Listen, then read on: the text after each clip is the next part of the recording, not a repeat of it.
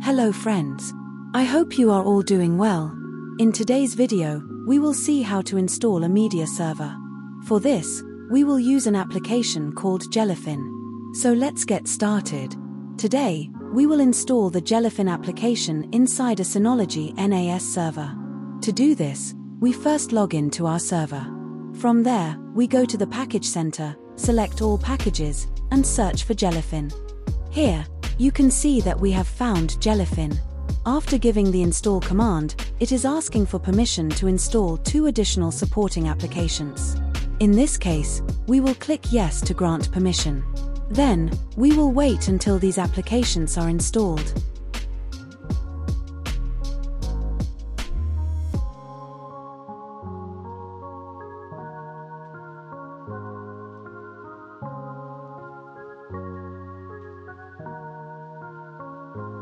Here, you can see that after the download is complete, the installation of our Jellyfin server is finished.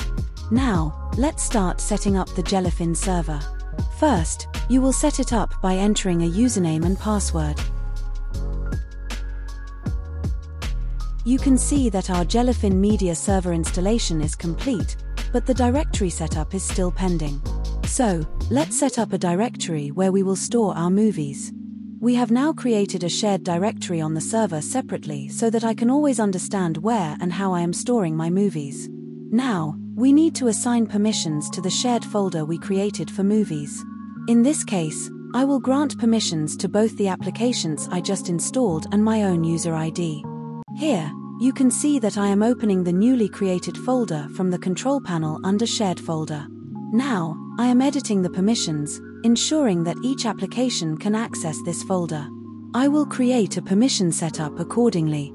I have added permissions for the 2 supporting applications that were installed along with Jellyfin. This is because these applications may need access to these files when required.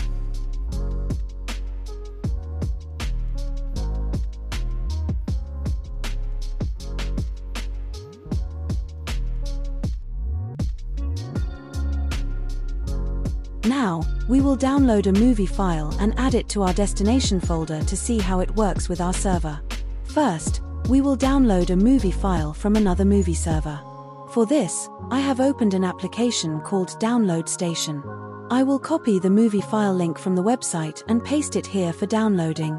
Once the download starts, the movie will be automatically saved in our destination folder.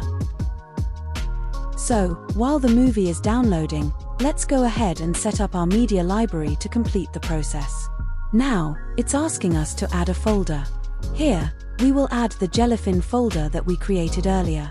This folder is located inside Volume 1.